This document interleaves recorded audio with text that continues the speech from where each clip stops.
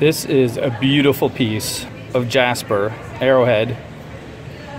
It's pre-cut, pre-drilled, and we're gonna wrap it. It's got 20 gauge antique brass, or vintage brass, vintage bronze, whatever people call it, what they like. I'm gonna get about 4 feet of it.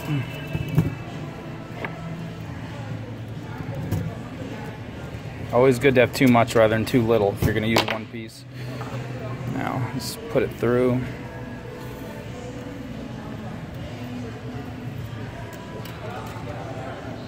Get it to the very midway point.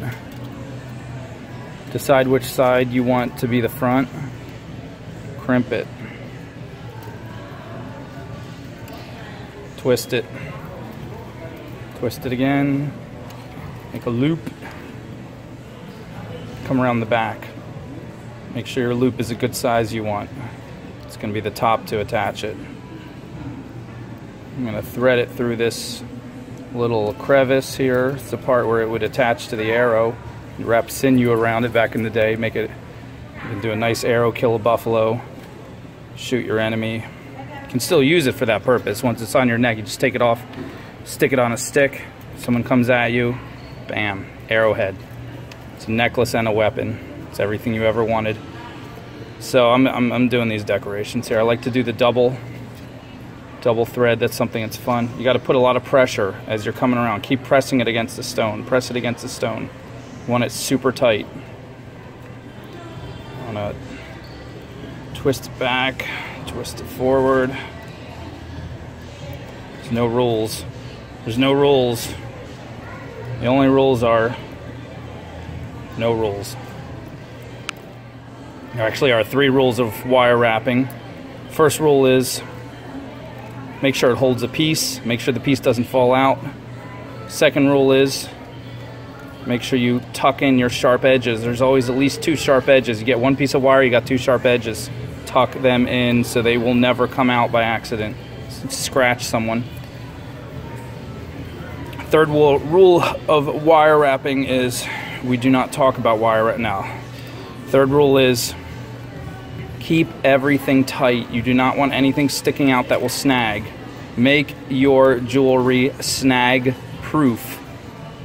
It doesn't have to be indestructible. It doesn't have to be where someone can't grab it and attack it with a hammer and undo it, but see, I didn't get to the total middle, so we got these 2 sides sticking out. It does have to be strong enough that for normal wear and tear, your piece is not going to come unraveled for no reason. Just because you weren't careful enough to make it tight. See how tight that is? So I'm coming around the back, I'm coming up the top, and I'm going to do what I call scarfing it. Get this in the middle. Just come around, pretend this little loop at the top is somebody's face. Wrap the scarf around. Wrap the scarf around. As many times as you want. I don't want to go so high it looks like it's coming over their mouth, but put it around a few times, looks pretty cool. Move the back, get your cutters, cut just enough to tuck those sharp edges.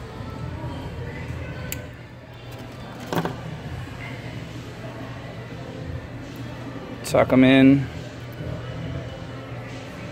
Tucking sharp edges is like people's least favorite thing sometimes, depending how you set yourself up. I'm going to give this a little crimp here. People hate doing it. People would always ask me, can you tuck in my sharp edges? No, you got to learn how to do it yourself. So don't bring me none of that crap, tucking your sharp edges. You tuck in your own sharp edges. Here's our finished piece. Not bad. This is a little off. Let's give that a little bit of a... Get that a little more centered. All right, there we go. Bam. Let's pause for a second and get our leather. 2mm round wax leather. This is dark brown. You can get black. You can get any color you want. I'm gonna give myself about 24 inches. Just enough.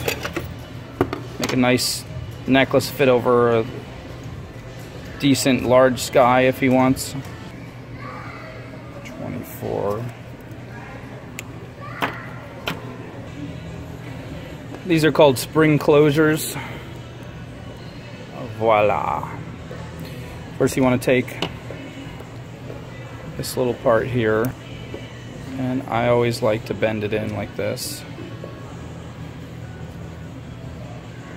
That way the cord doesn't come all the way through, it stops, and you're actually tucking a sharp edge.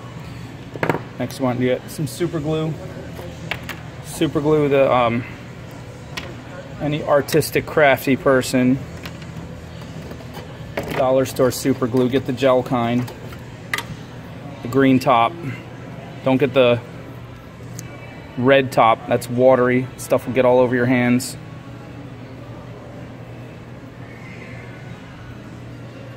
A tiny dab in there, one end in,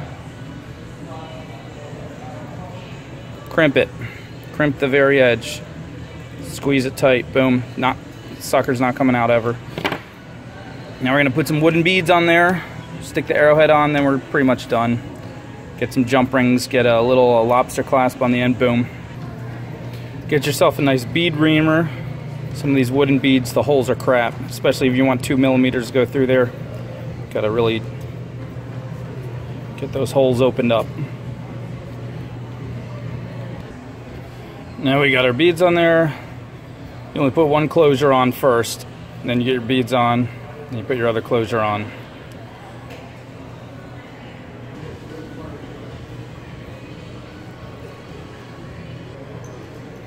Now you figure out where the middle is, separate it, take your jump rings, stick it on. You know how to do this. Always close jump rings completely. Make sure you kind of wiggle them in, make sure they're super exactly where you want them to be. I don't like these jump rings, they're a little bit flimsy, but whatever. Put on a whole bunch of them, makes it strong. Also, you put on more jump rings, you keep the piece from spinning so it faces forward.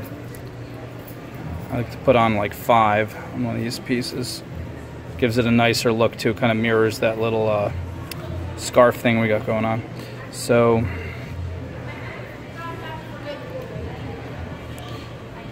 and if you can't find these closures right away, not a big deal, just tie a freaking knot. Super glue it, you're good. Cut off the ends. And now we want this, want these beads to not slide up and down like this. A number of ways you can do it. You can stick some super glue right in the edges, or I like to just do this. Bring it to the middle. Hold these two guys together. Make sure the arrowhead's right in the middle.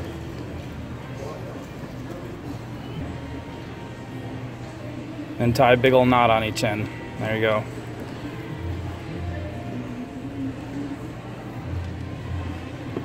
Make sure the knot's tight up against there. Don't go too crazy. And then press this side up against the knot. Tie your other knot.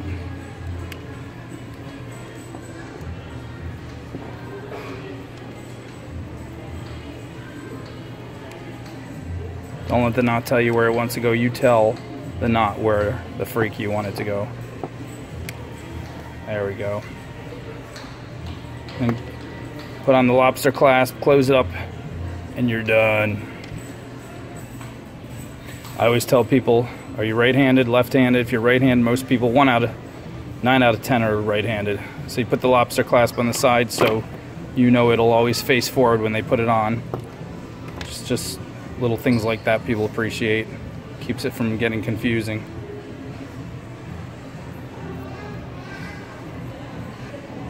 Throw a few jump rings on the end, make it easier to grasp. Sometimes you can put like 7 or 8 jump rings, make it a little bit adjustable. They can clasp it to the one they want, kind of change the size, and bam.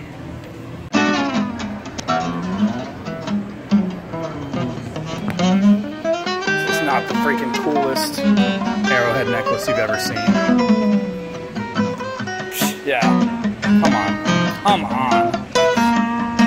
Take it off if you need to fight someone. Don't tell them I said that.